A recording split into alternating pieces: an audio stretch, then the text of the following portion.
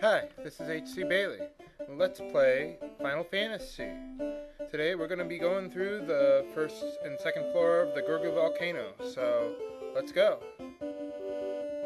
Now here's a new element to the dungeons. Damage floors. This one is, well, obviously molten lava.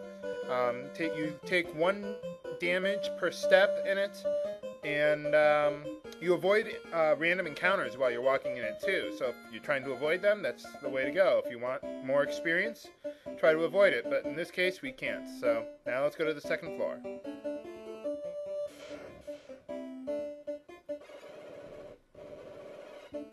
Okay, now you want to pass this door and go into the second one above you.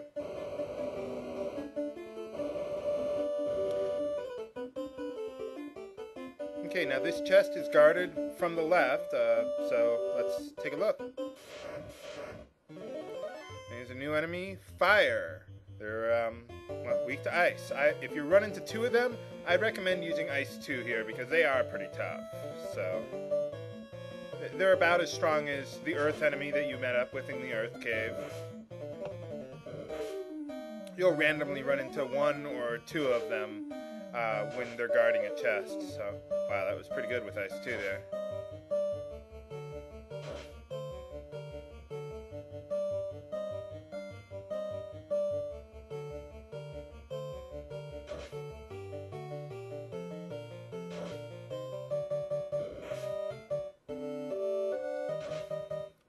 Boy, that steel armor sure helps out that fighter. And we get some good gold and experience. Alright. Yeah. Okay, so this one contains about 1,500 gold, so let's keep going.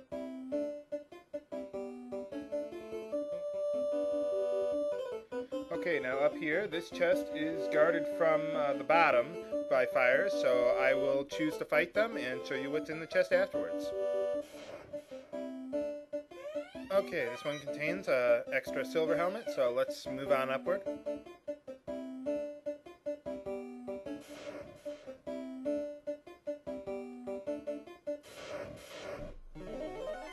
Okay, here's a, well, not a tough enemy, but an enemy you want to use anti-fire while fighting, so let's do that. Oh, we got a little lucky there. We should be able to kill him in the first round. Fortunately, they don't show up in large groups here.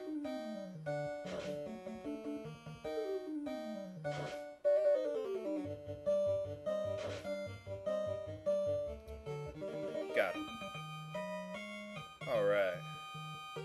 Now just keep on going along this zigzag path until we get to the chest there.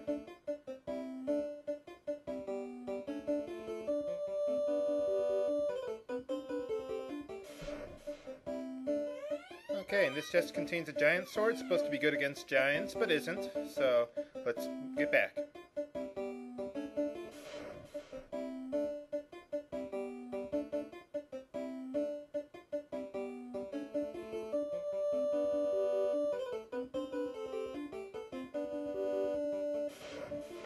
Okay, this chest is unguarded here.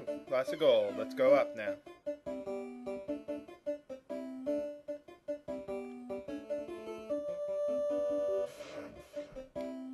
Okay, you got 2 chests here. You want to take the second path down here, so let's do it.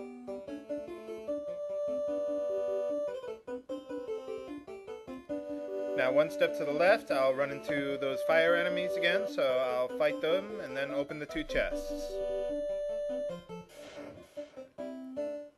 Okay, this chest contains a little gold and some more gold, so let's take this path downward now. Uh-oh, Paralisks. Well, I'll have my first 2 guys run, and my last 2 try to kill 1, maybe reduce the chance of getting squinted to death. Whew, we got lucky there. They can kill you in 1 hit with that attack, so let's keep going.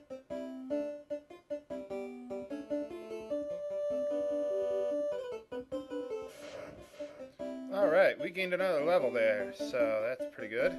Let's move along. Now, I think if I take 1 or 2 steps down, I'll run into those fires again, even though they're not right next to a chest.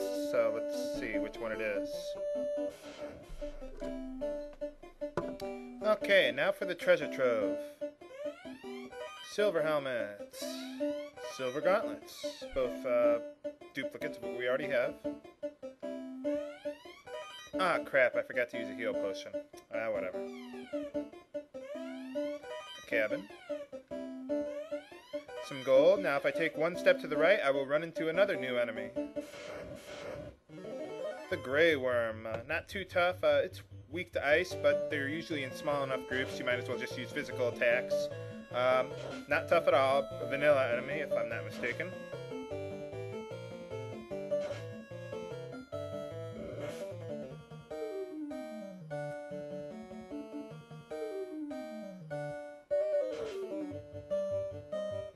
I've been pretty lucky on this trip so far. I didn't run into any of those red gargoyles yet.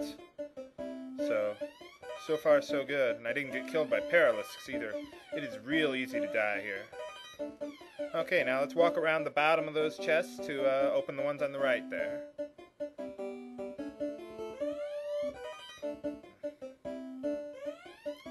The Silver Axe. Now that will actually be useful, because since we gained a level here, see his hit percentage is 70. So, let's equip the Silver Axe.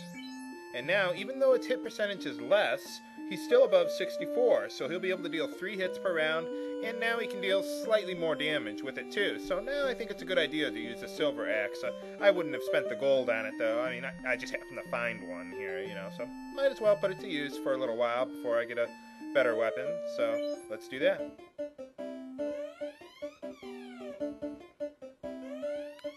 Okay, we got a silver shield and some gold. So that's all of the treasure chests on this floor. So now I definitely recommend you leave the volcano. Use a house to restore your spell charges. Don't be afraid to use your magic on your way out either, because, well, just use a house.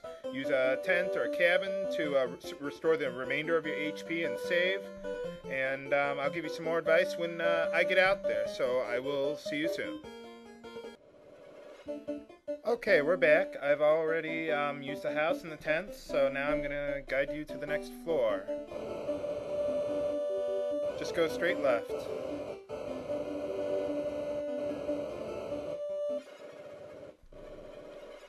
Okay, now before moving forward, just a couple notes. You want to conserve your magic a bit more than you did before.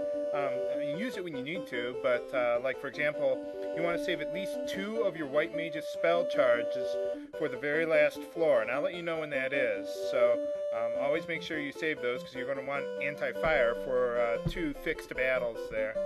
You also want to save all of your Red Mage's level 4 and level 5 spell charges. You want to be able to cast fast for the Fire Fiend, and you want to save Cure 3 in case you take a really bad hit there. So this time we're going to be going to the end to the Fire Fiend, and you'll need everything you've got to defeat her. She's one of the tougher of the 4 fiends, really. So once we're here, let's keep going. There's not much treasure left, so I'll just direct you straight to where we need to go.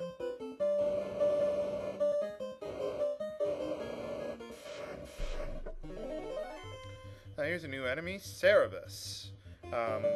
In addition to being a little stronger than the hyena enemy, can cast, I think it's Scorch or something, that can deal a little bit of fire damage to everyone, but not a whole lot. I wouldn't cast anti-fire to defend against it. And that's what happens when a Wizard Ogre can cast Ruse on itself. It can be a little hard to kill there.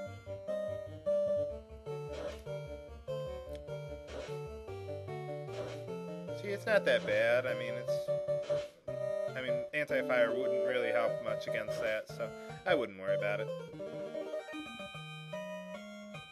Okay, let's make it to the next floor at least.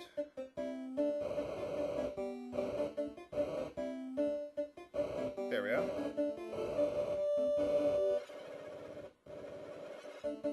Okay, well, I think that's about all the time we have for today.